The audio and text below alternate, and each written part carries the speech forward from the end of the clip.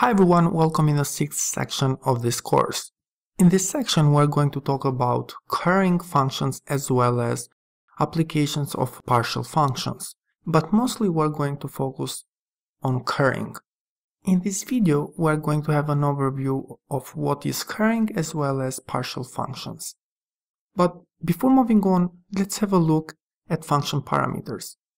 So basically a function can have a number of parameters, and arity refers to the number of parameters in a function. In itself, based on the number of parameters that the function has, it can be of different types.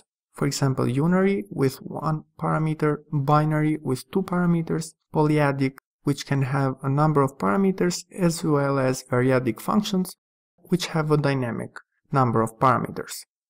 Now let's have a look at what is a partial function.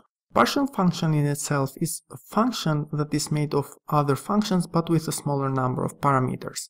And the process is called partial function application, which in itself produces functions of an arbitrary number of parameters, which in itself is smaller than the actual function. On the other hand, currying is a process where we convert a function with a lot of parameters with just a single parameter.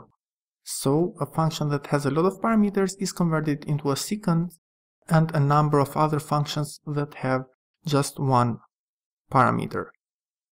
It has some pros and cons. For example, currying has the advantage that a lot of functions are easier and nicer to use than just one function with a lot of parameters.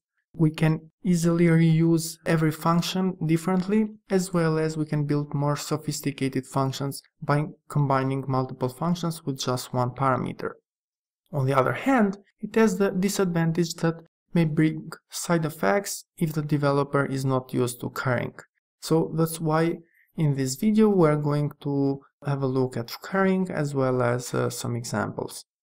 So as we can see, and as we explained a little bit before, both partial functions and the currying is related to the number of parameters that a function has.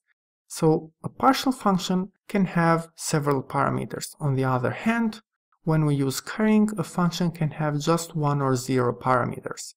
So in itself, currying can be considered a type of partial function application, at least in Go, but in other programming languages, for example in JavaScript, there are some more differences other than that.